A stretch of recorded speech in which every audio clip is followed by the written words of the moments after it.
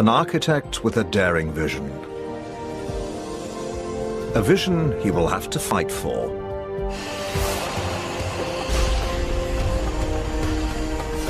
The Bahrain World Trade Center rises on the shores of the Persian Gulf. What makes this building unique is not its height or beauty, but its green technology. It will be the first skyscraper in the world to be powered, in part, by its own wind energy. In theory, it's a brilliant idea, but nothing like this has ever been attempted. With the Earth's temperature on the rise and the need for clean energy greater than ever before, the stakes for the Bahrain World Trade Center couldn't be higher.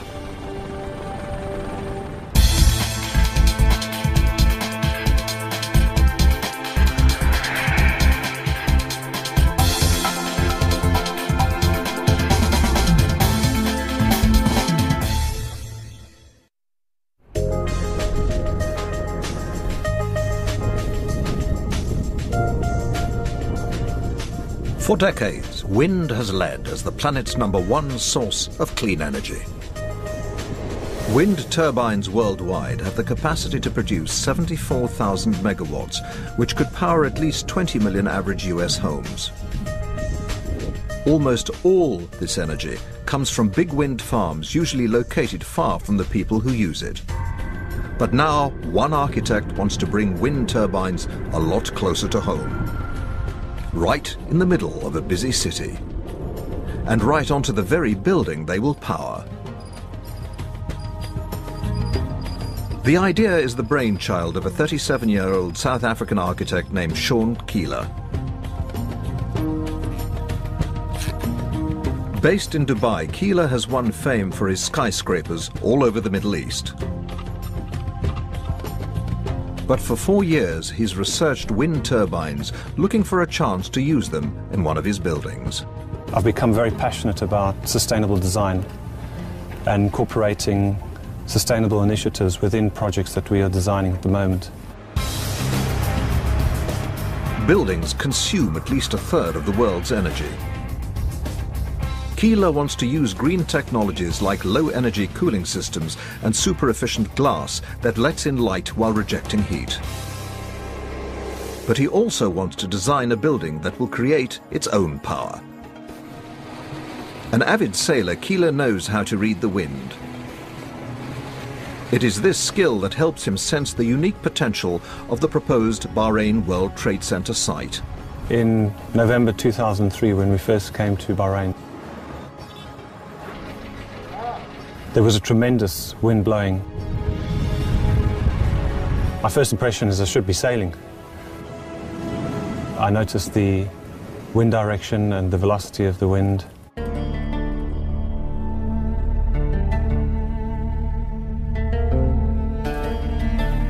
Bahrain's capital, Al Manama, sits at the edge of the Persian Gulf. Each morning as the sun heats the island of Bahrain, hot air rises. This creates an area of low pressure which draws cooler air in from the sea. This daily cycle produces strong onshore winds over 60% of the time. In the heart of the world's biggest oil-producing region,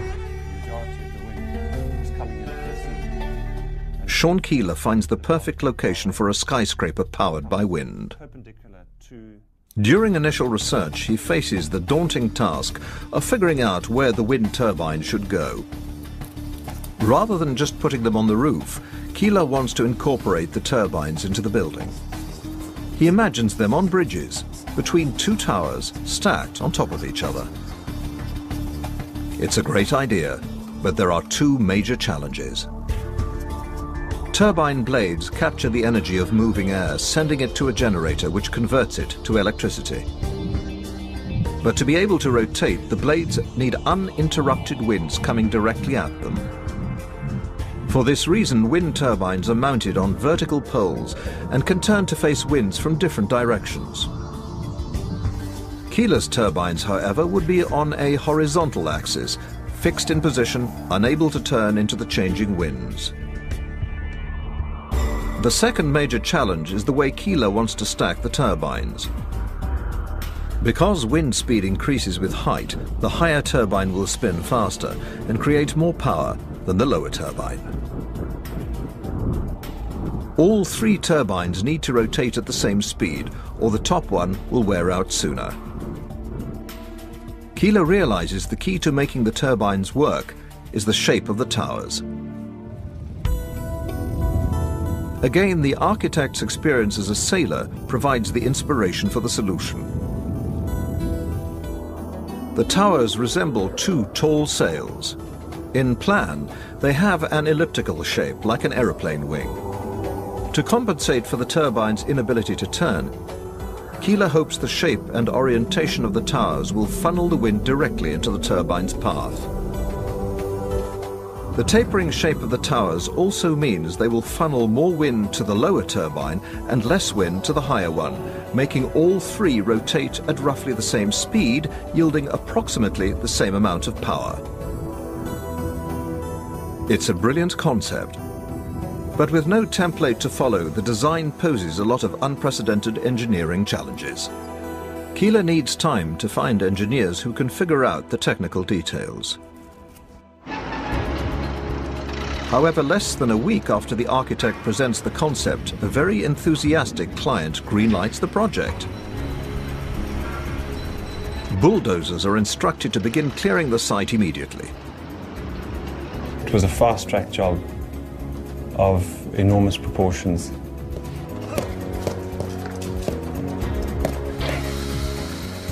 With construction underway, Keeler begins searching for turbine manufacturers and bridge engineers. But very soon he discovers others do not share his vision or are daunted by the challenges. Blade failure resulting in the machine toppling over is pretty rare. It doesn't happen very often at all, but it does happen. And if it were to happen in a situation where there's a bunch of people inside of a commercial building only a few inches away from the spinning blades, the possibility for people getting seriously hurt is very real. Keeler emails dozens of turbine manufacturers and power providers. They all turn him down. 6 months pass and the Bahrain World Trade Center reaches the 5th floor. During the research of all the turbine manufacturers that we were consulting, we found that a lot of them were saying, this can't be done. Turbines have always been placed on masts, in greenfield sites, not in an urban environment, and certainly not between two buildings, or on a bridge, where the dynamics of the turbine placed on a bridge compared to if they're on a pole are so different. As the Bahrain World Trade Center grows skyward with each passing day, Keeler still hasn't found an engineering team to make his green vision a reality. Sean Keeler refuses to give up on his dream of the world's first wind-powered skyscraper. Finally, after 6 months, his persistence pays off. 4,500 kilometers away outside Copenhagen, 2 Danish companies respond to his pleas. Ole Sungil designs turbines. Lars Thorbeck engineers bridges. Normally their paths would never cross, but Sean Keeler wants to put a turbine on a bridge. And a week later, I flew into Bahrain and I met Lars and Ole. And my first question was, is this really possible?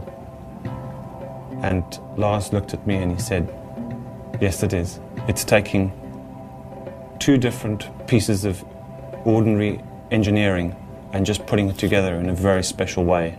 So the bridge is stable, even at high wind? Yeah. The Danish engineers begin research immediately. They haven't got much time to prove to the world that Sean Keeler's daring vision can be realized. Yeah, it looks very stable. We have the weight on the backside. I think we should try to turn it just to see it another direction. Don't you think so? Yeah. I'll turn it to an angle where it's... First, they need to find out if the proposed wind turbines will produce enough energy to be worth their cost. So it's so you still expect it would be running at this angle where Yes. we are right now? Yes, I do. Normally, when we have the wind turbine standing out in the field, the rotors will all the time turn in the direction of the wind, following the wind, and in this way create the maximum amount of energy. But with turbines fixed in place on bridges, the engineers must calculate the wind flow between the towers. Expect to just see the flow coming through here. They set up a scale model of the building in the wind tunnel. Dry ice helps them visualize the wind flow patterns, and sensors measure the wind speed between the towers. The tests yield encouraging results. It's a very nice flow pattern going through directly. As the wind is forced through the gap between the towers, it accelerates 20%. But the engineers discover something even more surprising. Yeah, you can easily see the shape of the flow coming through here and changing direction. We found out that when the wind hit the building, it kind of changed direction when you have a skew wind and make a kind of S shape going through. The dry ice reveals the towers actually sculpting the airflow, taking winds and funneling them straight onto the blades. The engineers conclude that even winds coming from a 45-degree angle can still turn the blades. They estimate the turbine should be able to produce at least 15% of the building's energy needs. For Sean Keeler, the results are a pleasant surprise and a vindication of his design ideas. I had some idea at that time that it would work, but I had no idea of how well it would work. Ola Sangil now knows the turbines will receive a lot of wind. But this also means a lot of stress and fatigue on the materials, what engineers call load. Various locations around the world present different sets of wind patterns. So engineers must adapt a turbine to survive in local conditions. Ola receives 20 years' worth of wind data from Bahrain's airport and uses the information to calculate the winds that will hit the turbine over its lifetime. He simulates 199 wind scenarios, including a hurricane force blowing at 252 kilometers per hour. Ola determines how strong the turbine components need to be. Now he must find a manufacturer, but that might be a problem. The Bahrain World Trade Center requires only 3 generators and 3 sets of blades. For many companies, the order is simply too small. Another hurdle is size.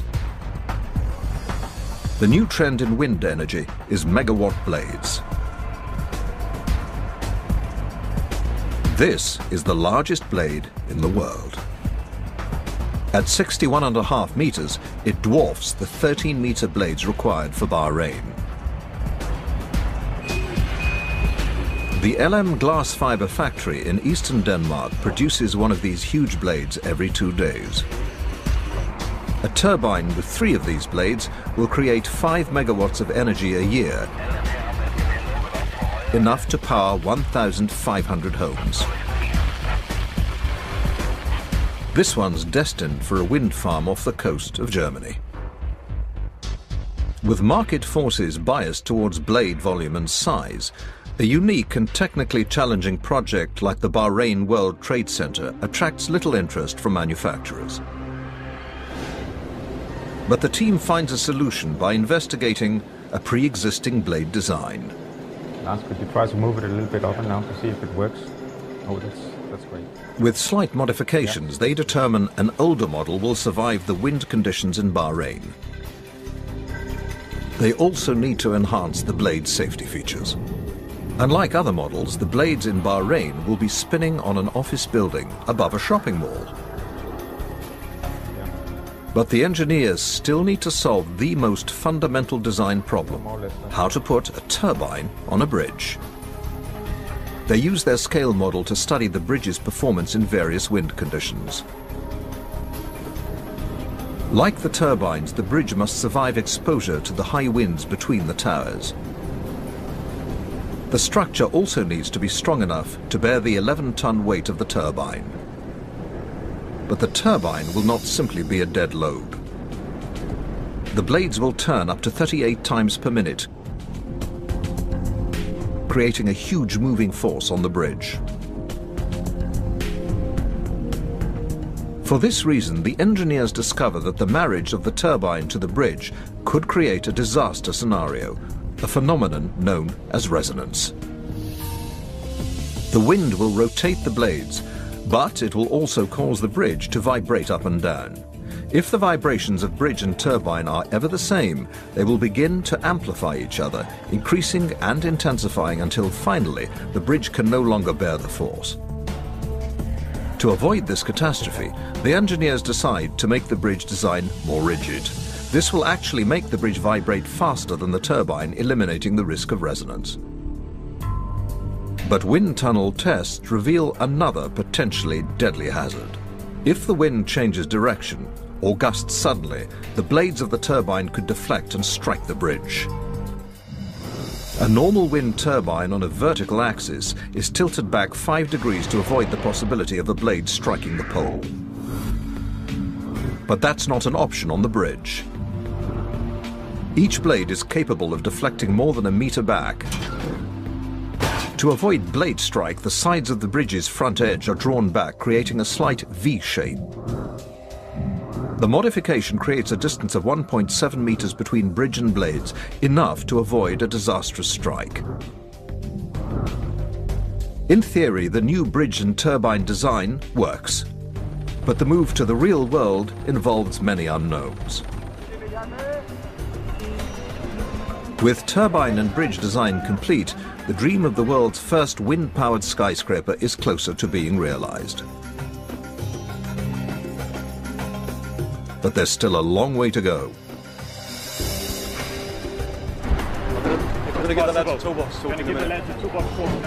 On the construction site in Bahrain, senior section manager Simon Hill must keep the project on schedule. The elliptical shape of the towers hasn't made his job easy. The problem we've got here in terms of the concrete, it's not a square shutter system, it's all curves. So all your shuttering systems are all curved, you're climbing the building up on curves, you've got to set out on curves. It's very difficult to do that. You have to get it right first time. If you start to go wrong, you've got a terrible job to get it back in place.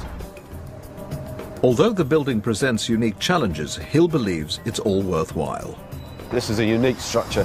You know, there are a lot of buildings around the world about the same height, but there's nothing to compare to this. There's no other building in the world that's got the features that this has got. 2.5 years after breaking ground, the Bahrain World Trade Center finally reaches its apex of 240 meters. Now the construction crew must tackle their most dangerous task yet, the raising of the bridges. Each weighs 68 tons, and lifting one is an act of absolute precision.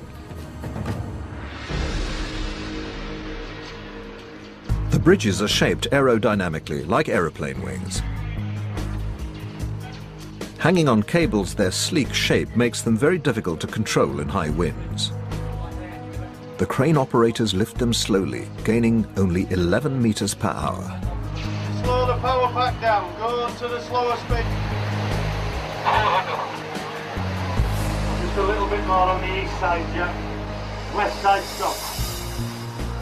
Workers only bolt one side of each bridge to the towers.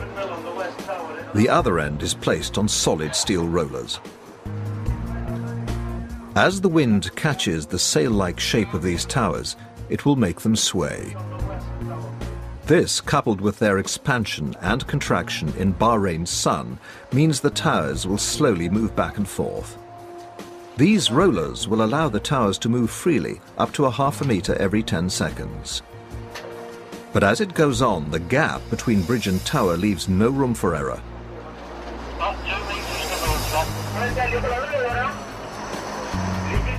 Clearance is just 30 centimeters on one side, 60 centimeters on the other. If bridge and tower collide, the damage could cost hundreds of thousands of dollars. Jack, we need to come up about 50 mil on the west, so the structure where the direction back. Yeah, okay. The third bridge goes on at a dizzying height of 133 meters. Everything is ready for the next phase. The raising of the generators and blades. So we're going to split into two teams. One team's going to go with Dave to do the turbine, and the other team's going to stay down here to set up the propellers. We have one plane in that direction, one plane going down there. Ola Sangil and Lars Thorberg fly in from Denmark with their teams. On a construction site of this scale, any delay in schedule means a serious loss of money. So the engineers have been given 7 days to complete the task. There's no time to lose. Can you get hold of Joseph for me? We may need him to do a bit of translation. I'm going to get the lads at toolbox to talk to you in a minute. An advanced crew already installed 2 of the generators. But the top one still needs to be lifted. At 50 kilometers per hour, the wind is too strong to lift anything. But the crew gets it ready in case the wind drops.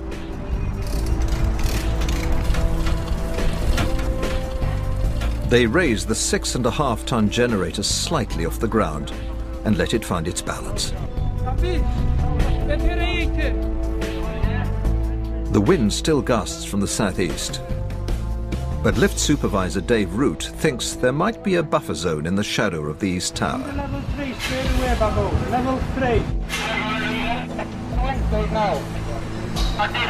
35 now.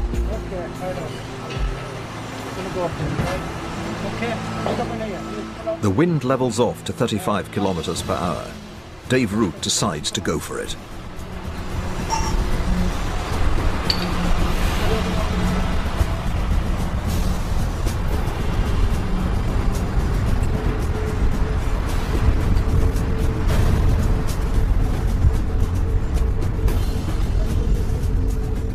His plan works.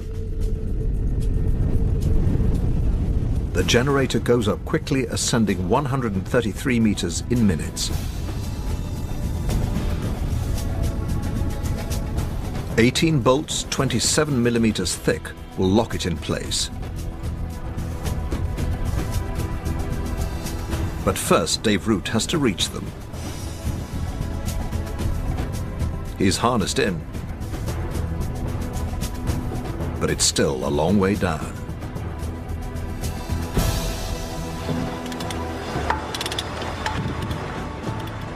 He tightens the last one.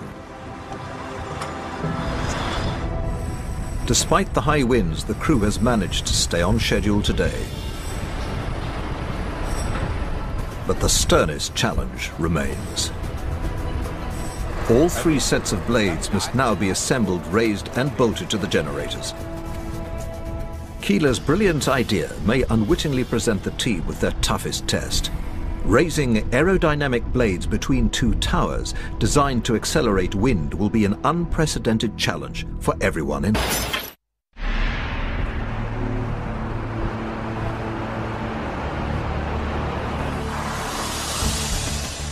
The following day starts out with a stark reminder of the wind's unpredictability. We had a storm last night, so I think it just gusted up. The wind speed got up to 110, which we've never heard before, and it blew from the south. Currently we're at 85 wind speed. There's no way we're going to be lifting anything. Forecast is not good. The engineers have set 21 kilometers per hour as a cut-off point for lifting the blades. Anything higher is unacceptable. With winds howling at 85 kilometers per hour, all they can do is wait.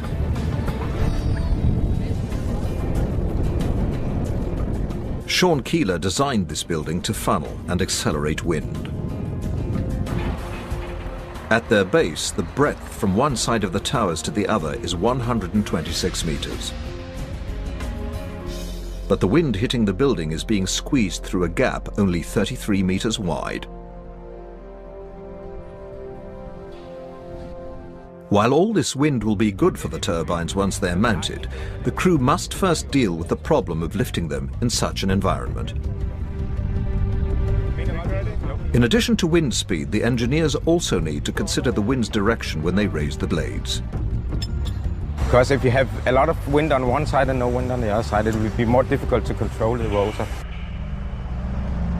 The diameter of the assembled blades measures 29.2 meters. This is just 3.8 meters less than the span between the buildings. A collision would mean a huge loss of money and time.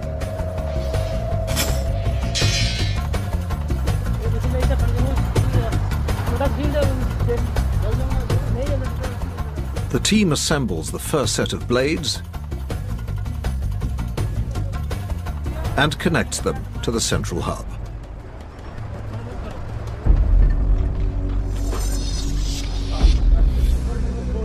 They want to be ready just in case the wind drops to 21 kilometers per hour.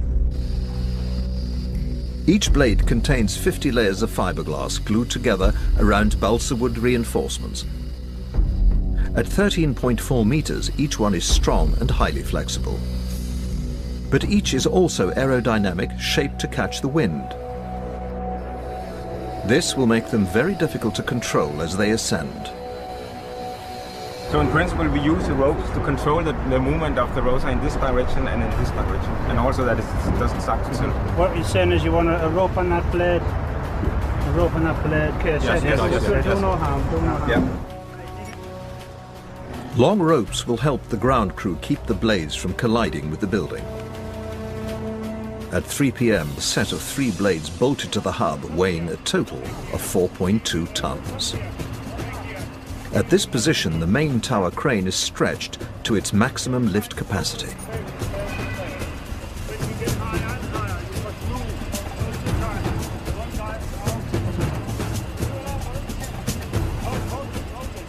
One blade just barely clears the point of the steelwork.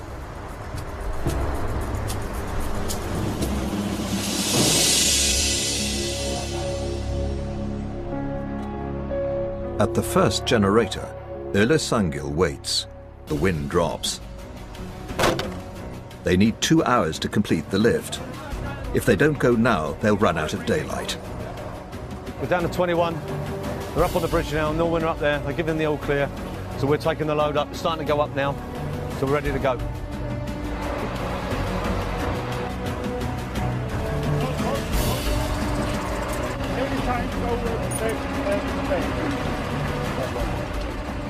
One lift hauls and watches. His crew has erected dozens of blades before, but never onto a bridge and never between 2 buildings.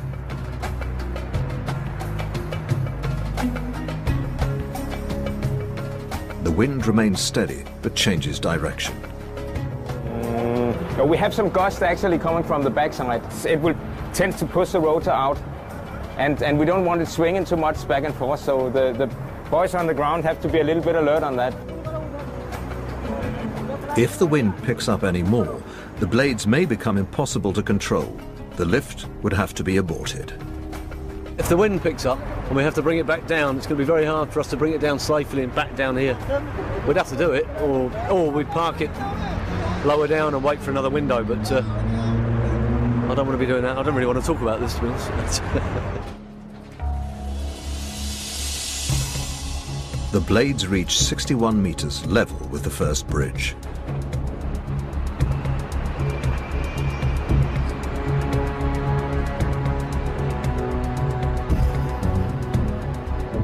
Only 3.8 meters separate blade tip and tower wall. The team must work quickly to dock the blades. There's a problem.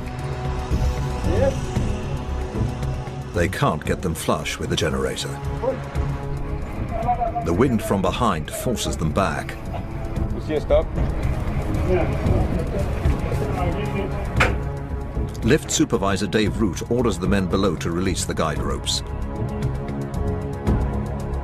They'll try to control it from the bridge. They just need to follow it. So if I can't hold it for some reason, because we have a gust, then they'll need to take it.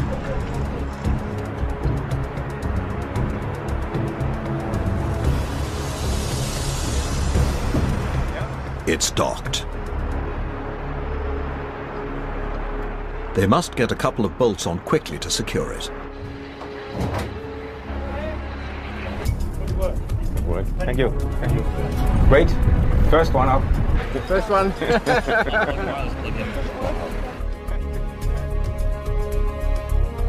They've made history today. The first turbine ever mounted on a skyscraper. This turbine alone is expected to generate about 400 megawatt hours of electricity a year, enough to power almost 100 average European homes. The wind's energy will hit the aerodynamic blades, forcing them to rotate up to 38 times per minute. The blades will turn a low-speed shaft, which connects to a gearbox. The gears inside will drive another high-speed shaft, spinning it approximately 1,500 times a minute. This will power the generator, producing clean energy for the Bahrain World Trade Center. But there are still 2 more to go. As they go higher, the winds will increase. Even with ropes controlling the blades as they ascend to the upper bridges will be a battle.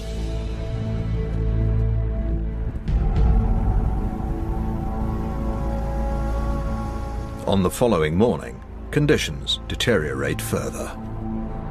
Heavy winds blanket the city of Al Manama with sand and dust. The crew can only assemble the second set of blades. The consistent winds here mean these turbines will be able to produce a lot of energy. But the frequent storms also highlight the risks of having turbines so close to people. This turbine is sitting in the middle of, we have a shopping mall below it, we have offices on the side of it, and we really need to make sure that we don't have any accidents with it. These blades have been designed to withstand hurricane-force winds over 252 kilometers per hour. To avoid a catastrophe, the number of safety features on each blade has been doubled. If a blade ever snaps, thick steel cables in the core will hold it together and prevent pieces from flying off. If there's ever a problem, a retractable tip can be released. In the offset position, it will create a huge drag force, stalling the blades in seconds. The second set of blades is ready, but the wind is still too strong. The lift must be postponed.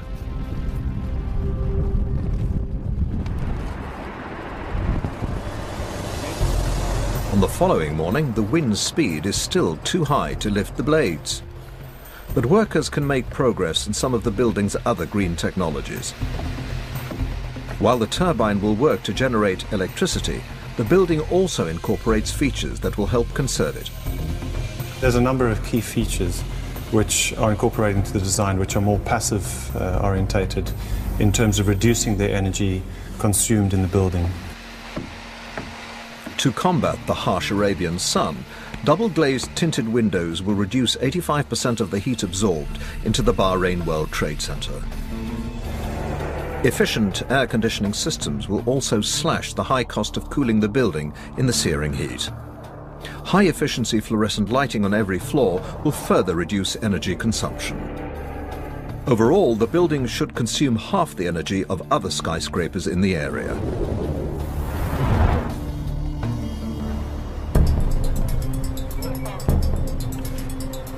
The afternoon brings a brief lull.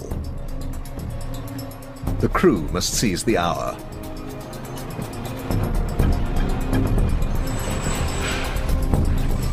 When we get near the top, okay, I don't want the knots going through there. So we pull it, and then when we're near... This time they've learned the lessons of the first lift. All right, that's it on both sides. You understand, yeah? The wind is from the north. This should push the blades in towards the generator and help the crew get both flush with each other.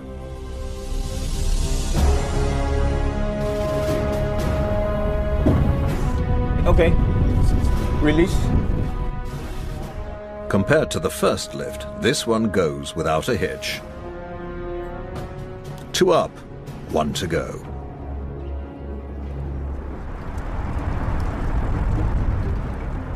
The crew gets closer to its goal.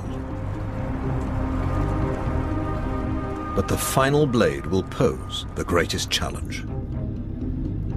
Top bridge is the hardest because we have the controlling ropes will have a very steep angle, so we have more difficulty in controlling it. Simon Hill is also nervous about mounting the blades on the highest bridge. The top bridge is the big fear for us. That top bridge, the wind is always very strong as you get nearer the top. We've talked about it this morning. When we've looked at the weather forecast, we think we've got a window of opportunity to get Bridge 3 up. It's going to be very close. The conditions need to be perfect. If we get a gust just as we're about to pin and it rips the pin out, then you can't control it. You haven't got the strength to control something like that.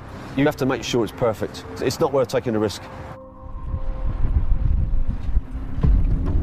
The Danish team goes to the top bridge to assess the situation.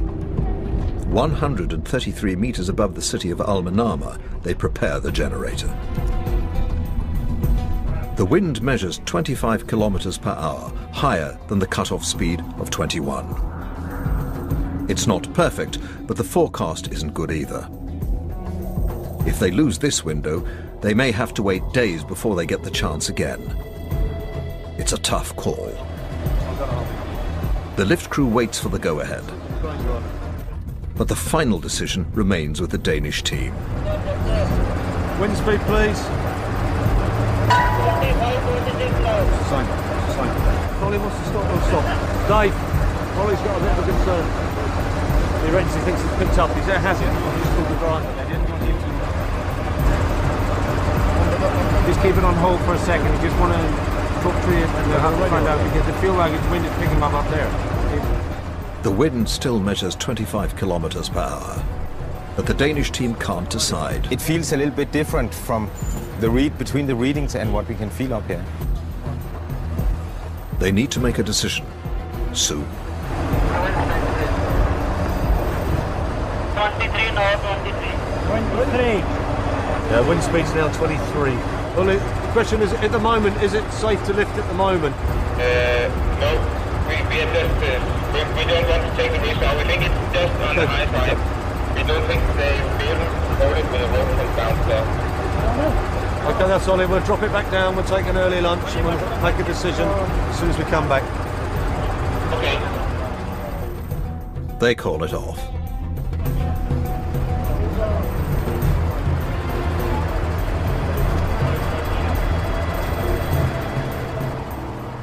When the crew returns, the wind is still at 23 kilometers per hour. Dave, as soon as you can. As soon as you can, get it over.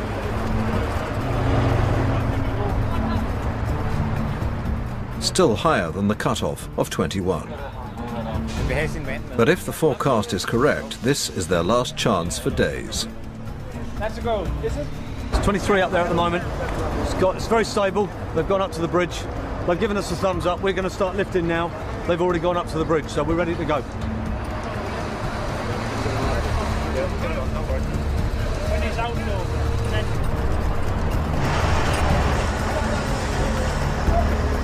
Take the hook up. Navi! Navi! Take the hook up. Up! Yeah, we had a bit of a coiled up rope problem down here. We're just freeing the rope.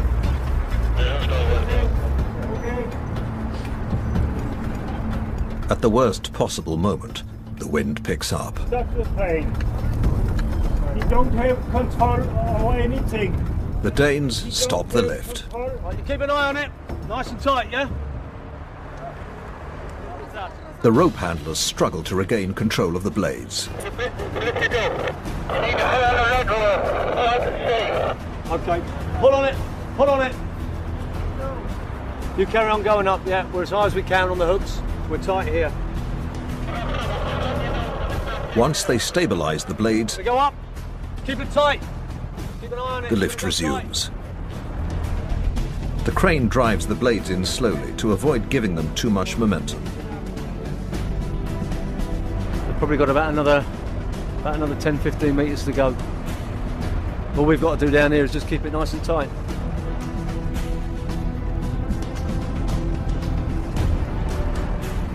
The blades reach 133 meters.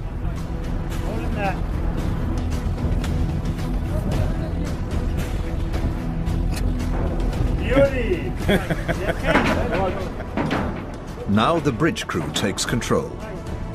They've got to get it bolted on quickly. Nervous moments. Before the wind picks up any more. You can't bring it down. Certainly not in a very controlled manner anyway.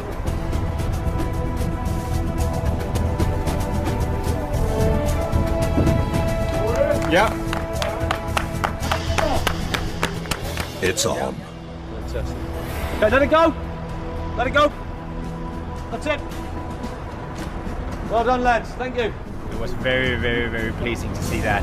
Just to hear the noise when you can hear the wings hitting the turbine, you can feel it in the bridge. One more down there. We're just bringing the ropes down now. Cranes are free to go. We finished down here. So we can put all the gear away, put the men back to work. I'm going to have a cup of tea.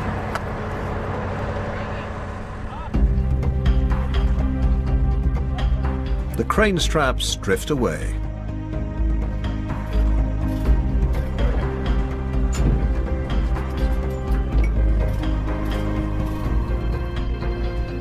The dream of the world's first wind-powered skyscraper is tantalizingly close.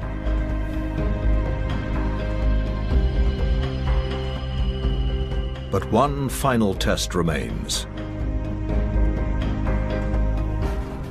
These turbines still must be turned on to see if Sean Keeler's dream will actually work.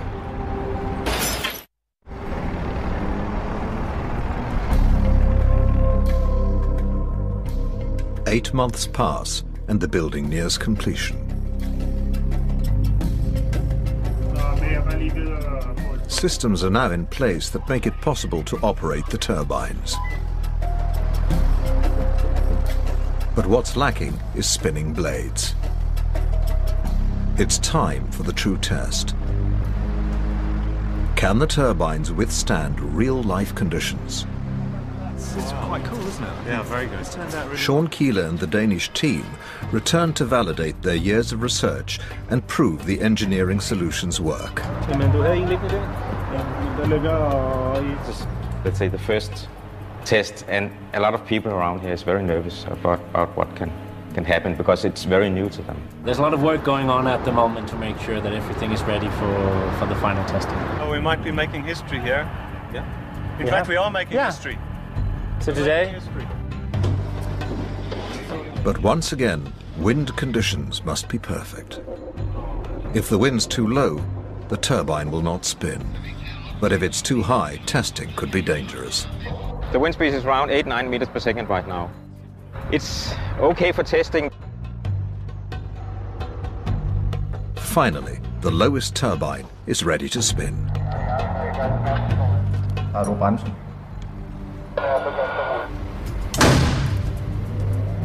The Danes release the brake on the turbine.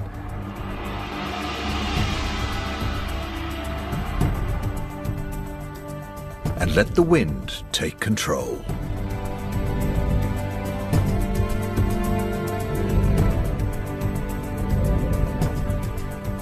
That's beautiful. Absolutely beautiful. I can't believe it's actually going. It's been so long. From the first sketch, we were standing here with the turbines going. It's unbelievable. Once the turbines are fully operational, the blades will turn about 38 rotations per minute. This is just great. I mean, we have been looking forward to this moment for a very long time. Over the next 2 months, the higher turbines will come online one at a time. Their performance will be fine-tuned during the first year of operation. Well done, man. It's fantastic. The Danish team will monitor the working turbines remotely from Copenhagen. We did. These turbines will spin here as a clean energy source, creating around 1,300 megawatt-hours of electricity every year. That's the annual equivalent of approximately 2 million tons of coal, or about 6 million barrels of oil. It all began with the vision of one architect. I'm extremely passionate about pursuing this type of integration into buildings. And I don't want to show that it can only be done once. I want to show that it can be done more and more on many different types of buildings with different solutions. It's hard to say if wind-powered skyscrapers will become a significant trend. But the team has proven that it's possible. I'm sure that architects in the future will consider wind turbines as an option, because now it's been done once, so why not do it again? Perhaps the Bahrain World Trade Center's greatest legacy will be symbolic. The most important message that the building has is that it is looking at sustainability in a conscious way, but in a very visual way. Sean, Ulla and Lars are already working on another wind-powered skyscraper, this time in neighboring Dubai. In a region synonymous with oil, wind energy has arrived.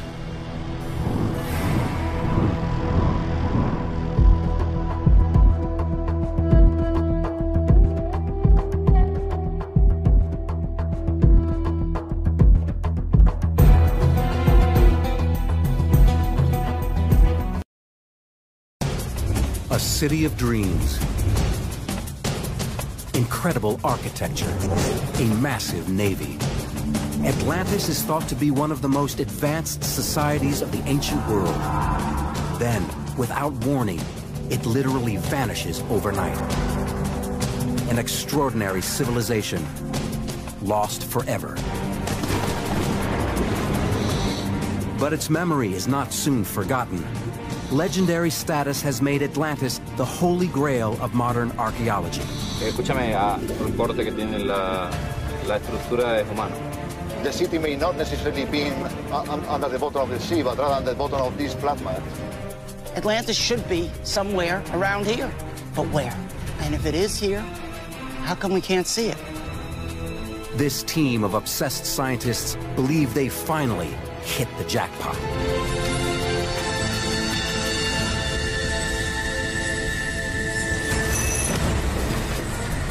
The extraordinary tale of Atlantis reaches back to the very dawn of Western civilization.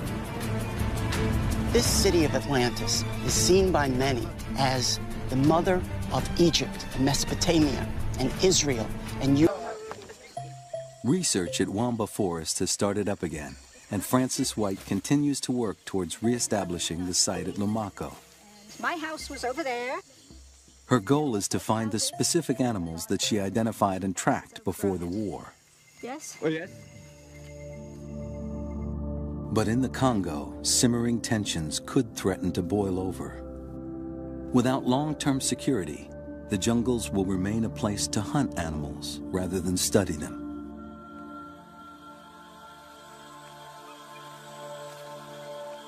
But if research can be re-established and the bonobo protected, who knows what revelations they'll offer.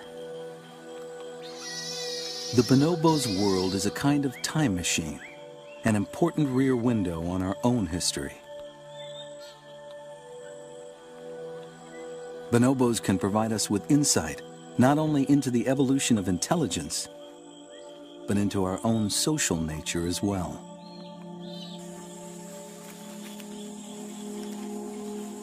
Now that they've managed to survive the war, we have the chance to discover more about our peace-loving cousins and possibly find out more about ourselves.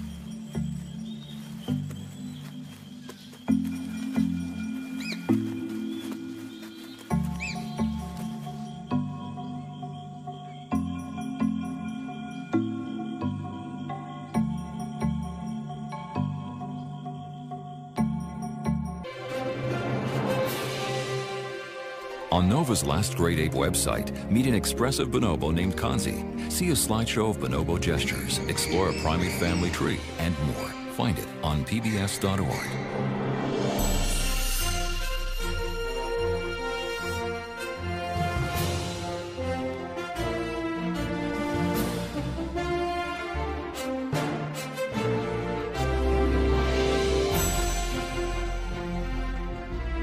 Educators and other educational institutions can order this or other NOVA programs for $19.95 plus shipping and handling. Call WGBH Boston Video at 1-800-255-9424. The next phase. The raising of the generators and blades. So we're going to split into two teams. One team's going to go with Dave to do the turbine, and the other team's going to stay down here to set up the propellers. We have one plane in that direction, one plane going down there. Ola Sangil and Lars Thorbeck fly in from Denmark with their teams. On a construction site of this scale, any delay in schedule means a serious loss of money. So the engineers have been given 7 days to complete the task. There's no time to lose. If you can hold it, Joseph, for me, we may need him to do a bit of translation. I'm going to get the lads in toolbox to talk in a minute. An advanced crew already installed 2 of the generators. But the top one still needs to be lifted. At 50 kilometers per hour, the wind is too strong to lift anything. But the crew gets it ready in case the wind drops.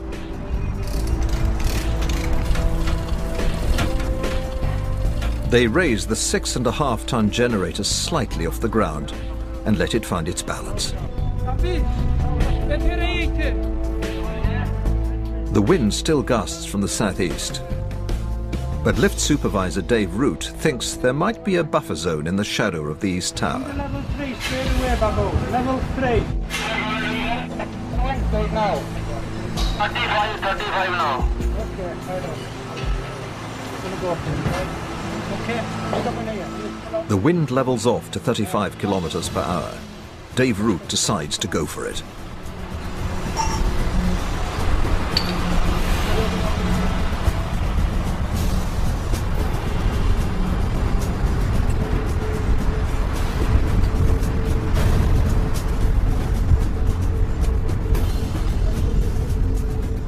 His plan works. The generator goes up quickly, ascending 133 meters in minutes. 18 bolts, 27 millimeters thick, will lock it in place. But first, Dave Root has to reach them. He's harnessed in, but it's still a long way down.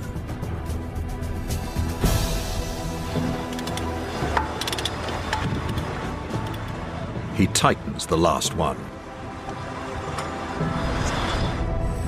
Despite the high winds, the crew has managed to stay on schedule today.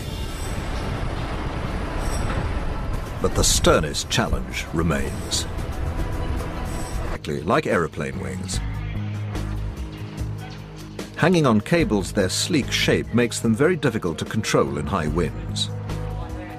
The crane operators lift them slowly, gaining only 11 meters per hour.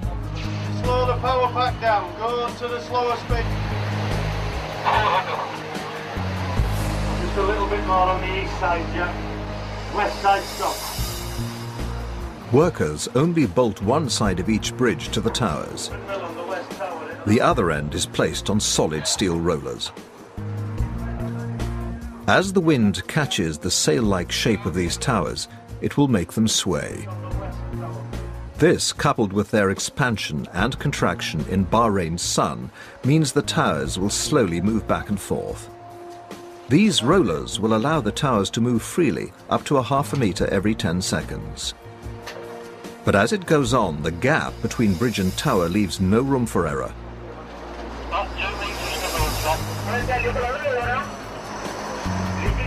Clearance is just 30 centimeters on one side, 60 centimeters on the other. If bridge and tower collide, the damage could cost hundreds of thousands of dollars. Jack, we need to come up about 50 mil on the west, so the stops clear the direction back. Yeah, okay. The third bridge goes on at a dizzying height of 133 meters. Everything is ready for the next phase. The raising of the generators and blades. So we're going to split into two teams. One team's going to go with Dave to do the turbine, and the other team's going to stay down here to set up the propellers. We have one blade in that direction, one blade going down there. Ola Sangil and Lars Thorbeck fly in from Denmark with their teams. On a construction site of this scale, any delay in schedule means a serious loss of money. So the engineers have been given 7 days to complete the task. There's no time to lose. Can you get hold of Joseph for me? We may need him to do a bit of translation. I'm going to get the lads a toolbox to talk in a minute. An advanced crew already installed 2 of the generators. But the top one still needs to be lifted. At 50 kilometers per hour, the wind is too strong to lift anything. But the crew gets it ready in case the wind drops.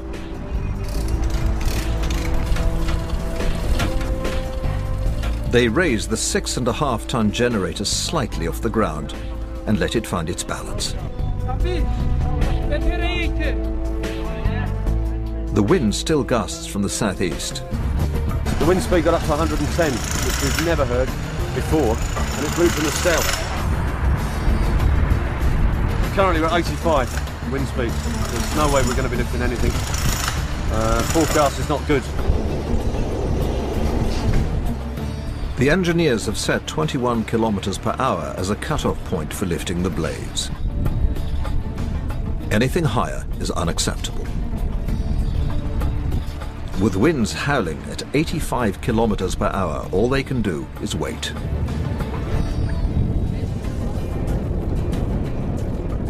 Sean Keeler designed this building to funnel and accelerate wind. At their base, the breadth from one side of the towers to the other is 126 meters. But the wind hitting the building is being squeezed through a gap only 33 meters wide. While all this wind will be good for the turbines once they're mounted, the crew must first deal with the problem of lifting them in such an environment. In addition to wind speed, the engineers also need to consider the wind's direction when they raise the blades. Because if you have a lot of wind on one side and no wind on the other side, it would be more difficult to control the rotor. The diameter of the assembled blades measures 29.2 meters. This is just 3.8 meters less than the span between the buildings. A collision would mean a huge loss of money and time.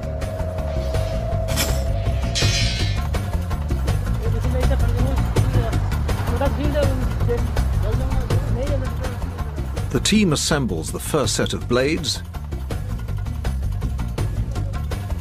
and connects them to the central hub.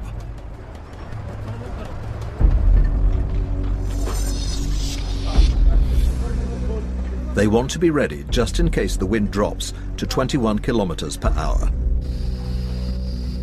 Each blade contains 50 layers of fiberglass glued together around balsa wood reinforcements. At 13.4 meters, each one is strong and highly flexible. But each is also aerodynamic, shaped to catch the wind. This will make them very difficult to control as they ascend. So in principle, we use the ropes to control the movement of the rotor in this direction and in this direction, and also that it doesn't start to tilt. What you're saying is you want a rope on that blade, a rope on that blade. Okay, yes, do no harm, do no harm. Yeah. Long ropes will help the ground crew keep the blades from colliding with the building. At 3 p.m., the set of 3 blades bolted to the hub, weighing a total of 4.2 tons. Bulldozers are instructed to begin clearing the site immediately. It was a fast-track job of enormous proportions.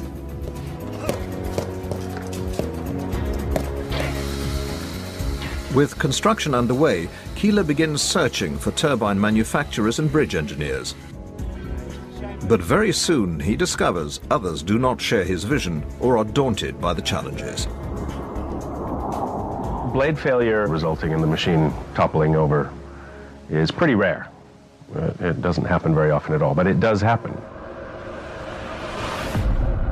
And if it were to happen in a situation where there's a bunch of people inside of a commercial building only a few inches away from the spinning blades, the possibility for people getting seriously hurt is very real.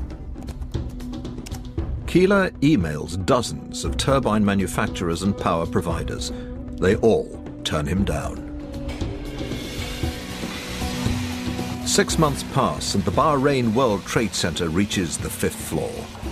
During the research of all the turbine manufacturers that we were consulting, we found that a lot of them were saying, this can't be done. Turbines have always been placed on masts, in greenfield sites, not in an urban environment, and certainly not between two buildings, or on a bridge, where the dynamics of the turbine placed on a bridge compared to if they're on a pole are so different.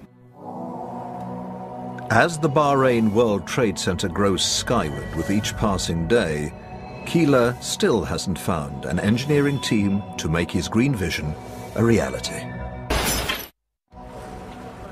Sean Keeler refuses to give up on his dream of the world's first wind-powered skyscraper. Finally, after 6 months, his persistence pays off. 4,500 kilometers away outside Copenhagen, 2 Danish companies respond to his pleas. Ola Sungil designs turbines. Lars Thorbeck engineers bridges. Normally their paths would never cross, but Sean Keeler wants to put a turbine on a bridge. And a week later, I flew into Bahrain and I met Lars and Ule. And my first question was, is this really possible? And Lars looked at me and he said, yes, it is. It's taking 2 different pieces of ordinary engineering and just putting it together in a very special way. So the bridge is stable, even at high wind? Yeah. The Danish engineers begin research immediately. They haven't got much time to prove to the world that Sean Lift supervisor Dave Root orders the men below to release the guide ropes. They'll try to control it from the bridge. They just need to follow it. So if I can't hold it for some reason, because we have a gust, then they'll need to take it.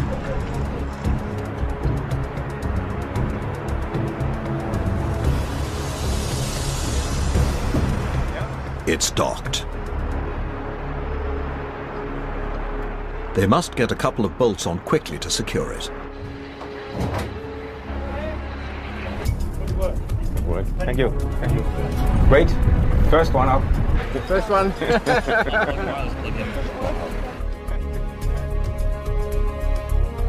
They've made history today. The first turbine ever mounted on a skyscraper. This turbine alone is expected to generate about 400 megawatt hours of electricity a year, enough to power almost 100 average European homes. The wind's energy will hit the aerodynamic blades, forcing them to rotate up to 38 times per minute. The blades will turn a low-speed shaft, which connects to a gearbox. The gears inside will drive another high-speed shaft, spinning it approximately 1,500 times a minute. This will power the generator, producing clean energy for the Bahrain World Trade Center. But there are still 2 more to go. As they go higher, the winds will increase. Even with ropes controlling the blades as they ascend to the upper bridges will be a battle.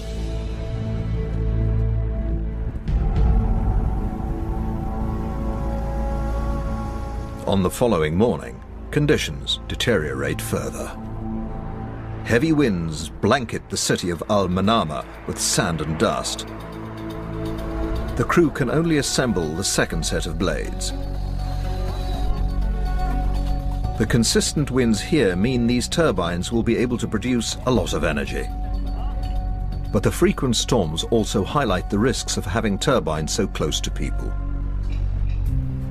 This turbine is sitting in the middle of we have a shopping mall below it, we have offices on the side of it, and we really need to make sure that we don't have any accidents with it.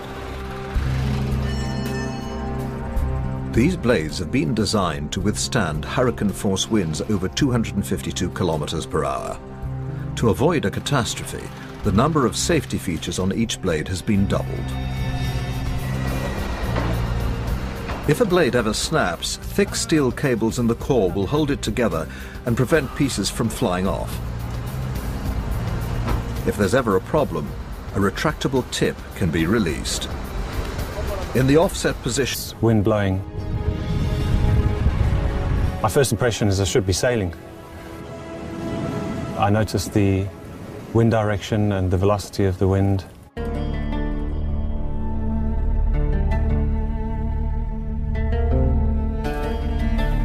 Bahrain's capital, Al Manama, sits at the edge of the Persian Gulf. Each morning, as the sun heats the island of Bahrain, hot air rises. This creates an area of low pressure which draws cooler air in from the sea. This daily cycle produces strong onshore winds over 60% of the time. In the heart of the world's biggest oil-producing region, Sean Keeler finds the perfect location for a skyscraper powered by wind. During initial research, he faces the daunting task of figuring out where the wind turbines should go. Rather than just putting them on the roof, Keeler wants to incorporate the turbines into the building. He imagines them on bridges, between two towers stacked on top of each other. It's a great idea, but there are two major challenges. Turbine blades capture the energy of moving air, sending it to a generator which converts it to electricity. But to be able to rotate, the blades need uninterrupted winds coming directly at them. For this reason, wind turbines are mounted on vertical poles and can turn to face winds from different directions. Keeler's turbines, however, would be on a horizontal axis, fixed in position, unable to turn into the changing winds. The second major challenge is the way Keeler wants to stack the turbines. Because wind speed increases with height, the higher turbine will spin faster and create more power than the lower turbine. All three turbines need to rotate at the same speed, or the top one will wear out sooner. Keeler realizes the key to making the turbines work is the shape of the towers. Again, the architect's experience as a sailor provides the inspiration for the solution. The towers resemble two tall sails. In plan, they have an elliptical shape, like an aeroplane wing. To compensate for the turbine's inability to turn, Keeler hopes the shape and orientation of the towers will funnel the wind directly into the turbine's path. The tapering shape of the towers also means they will funnel more wind to the lower turbine and less wind to the higher one, making all three rotate. First one up. The first one.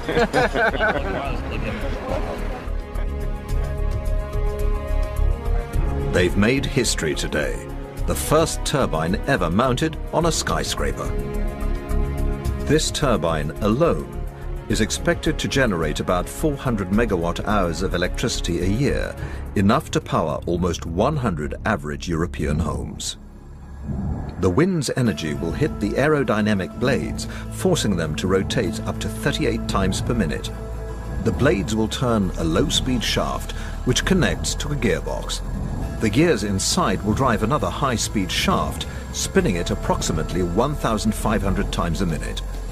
This will power the generator, producing clean energy for the Bahrain World Trade Center. But there are still two more to go. As they go higher, the winds will increase. Even with ropes controlling the blades as they ascend to the upper bridges will be a battle.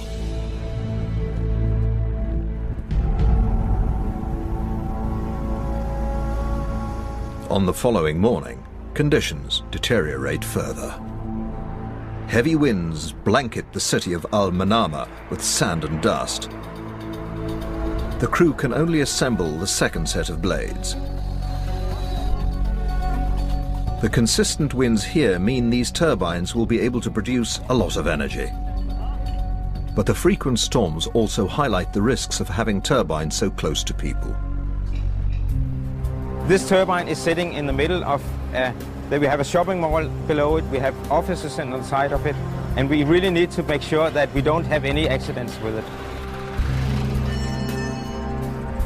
These blades have been designed to withstand hurricane-force winds over 252 kilometers per hour. To avoid a catastrophe, the number of safety features on each blade has been doubled. If a blade ever snaps, thick steel cables in the core will hold it together and prevent pieces from flying off. If there's ever a problem, a retractable tip can be released. In the offset position, it will create a huge drag force, stalling the blades in seconds. The second set of blades is ready, but the wind is still too strong. The lift must be postponed.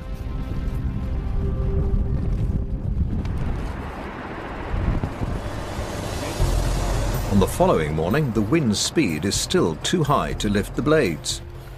But workers can make progress in some of the building's other green technologies. While the turbine will work to generate electricity, the building also incorporates features that will help conserve. The pin out, then you can't control it. You haven't got the strength to control something like that. You have to make sure it's perfect. It's not worth taking a risk. The Danish team goes to the top bridge to assess the situation. 133 meters above the city of Al Manama, they prepare the generator. The wind measures 25 kilometers per hour, higher than the cutoff speed of 21. It's not perfect, but the forecast isn't good either.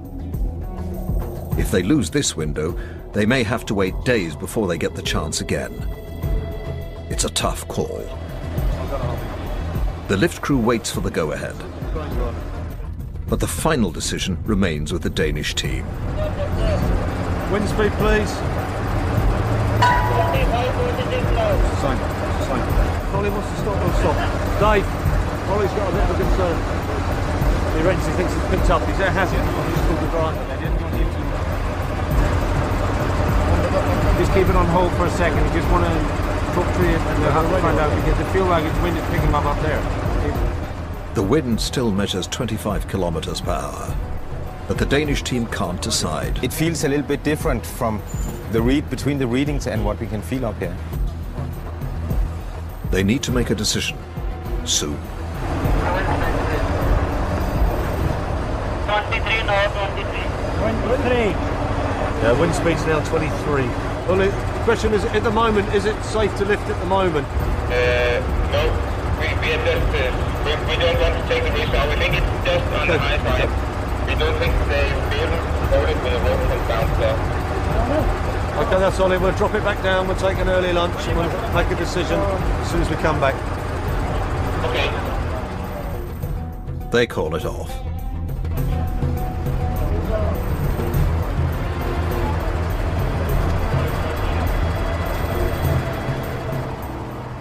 When the crew returns, the wind is still at 23 kilometers per hour. Dave, as soon as you can. As soon as you can, get it over.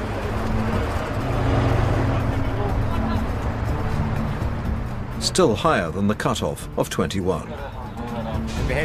But if the forecast is correct, this is their last chance for days. That's a go, is it? It's 23 up there at the moment.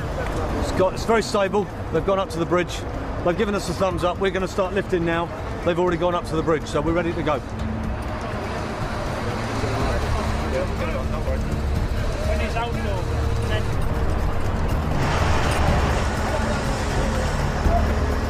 Got the hook up. Navi! Got the hook up. Up! Two different pieces of ordinary engineering and just putting it together in a very special way. So the bridge is stable, even at high wind. Yeah. The Danish engineers begin research immediately. They haven't got much time to prove to the world that Sean Keeler's daring vision can be realized. Yeah, it looks very stable. We have the wing on the backside. I think we should try to turn it just to see it another direction. Don't you think so? Yeah. I'll turn it to an angle where it's... First, they need to find out if the proposed wind turbines will produce enough energy to be worth their cost. So you still expect it would be running at this angle where we are right now? Yes, I do. Normally, when we have the wind turbine standing out in the field, the rotors will all the time turn in the direction of the wind, following the wind, and in this way create the maximum amount of energy. But with turbines fixed in place on bridges, the engineers must calculate the wind flow between the towers.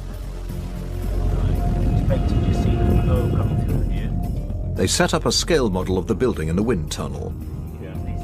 Dry ice helps them visualize the wind flow patterns, and sensors measure the wind speed between the towers. The tests yield encouraging results. It's a very nice flow pattern going through directly.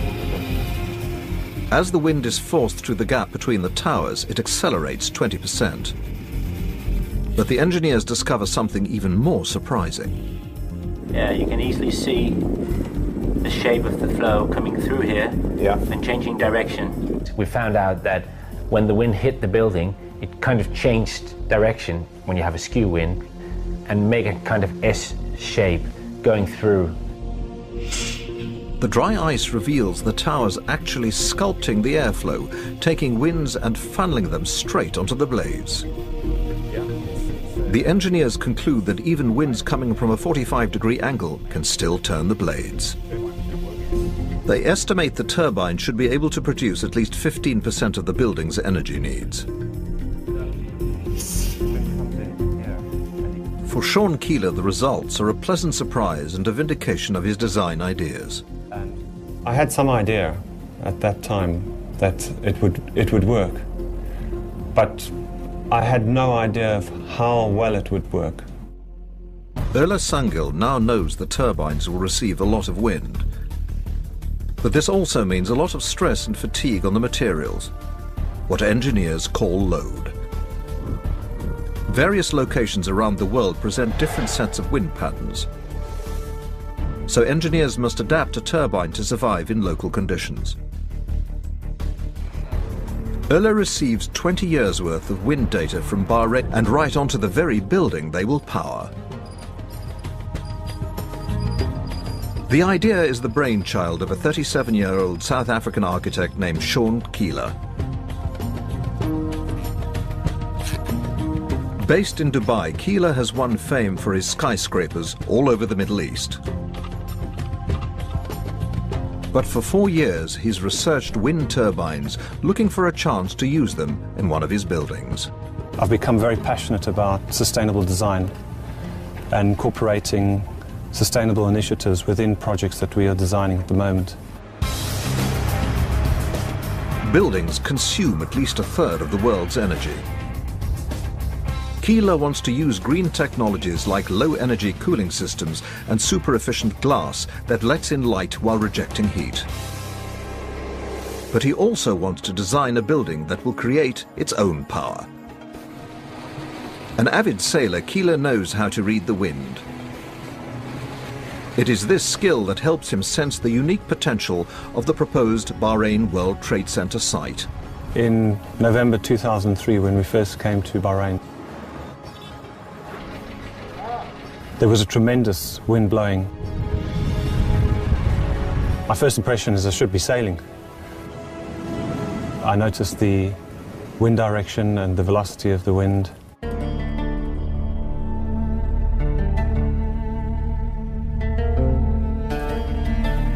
Bahrain's capital, Al Manama, sits at the edge of the Persian Gulf. Each morning, as the sun heats the island of Bahrain, hot air rises. This creates an area of low pressure which draws cooler air in from the sea. This daily cycle produces strong onshore winds over 60% of the time. In the heart of the world's biggest oil-producing region, Sean Keeler finds the perfect location for a skyscraper powered by wind. During initial research, he faces the daunting task of figuring out where the wind turbine should go. Rather than just putting them on the roof, Keeler wants to incorporate the turbines into the building. He imagines them on bridges between two towers stacked on top of each other. It's a great idea, but there are two major challenges. Turbine blades capture the energy of moving air, sending it to a generator which converts it to electricity. But to be able to rotate, the blades need uninterrupted winds coming directly at them. For this reason, wind turbines are mounted on vertical poles. To avoid blade strike, the sides of the bridge's front edge are drawn back, creating a slight V shape. The modification creates a distance of 1.7 meters between bridge and blades, enough to avoid a disastrous strike. In theory, the new bridge and turbine design works, but the move to the real world involves many unknowns. With turbine and bridge design complete, the dream of the world's first wind-powered skyscraper is closer to being realized. But there's still a long way to go.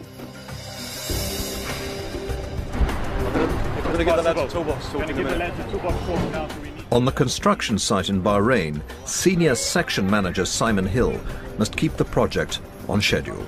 The elliptical shape of the towers hasn't made his job easy. The problem we've got here in terms of the concrete, it's not a square shutter system, it's all curves. So all your shuttering systems are all curved. You climb in the building up on curves. You've got to set out on curves. It's very difficult to do that. You have to get it right first time. If you start to go wrong, you've got a terrible job to get it back in place. Although the building presents unique challenges, Hill believes it's all worthwhile. This is a unique structure. You know, there are a lot of buildings around the world about the same height, but there's nothing to compare to this. There's no other building in the world that's got the features that this has got. 2.5 years after breaking ground, the Bahrain World Trade Center finally reaches its apex of 240 meters. Now the construction crew must tackle their most dangerous task yet, the raising of the bridges. Each weighs 68 tons, and lifting one is an act of absolute precision. The bridges are shaped aerodynamically, like aeroplane wings. Hanging on cables, their sleek shape makes them very difficult to control in high winds. The crane operators lift them slowly, gaining only 11 meters per hour. Slow the power pack down, go to the slower speed. Just a little bit more on the east side, Jack. West side stop. Workers only bolt one side of each bridge to the towers. The other end is placed on solid steel rollers. As the wind catches the sail-like shape of these towers, it will make them sway. This, coupled with their expansion and contraction in Bahrain's sun, means the towers will slowly move back and forth. These rollers will allow the towers to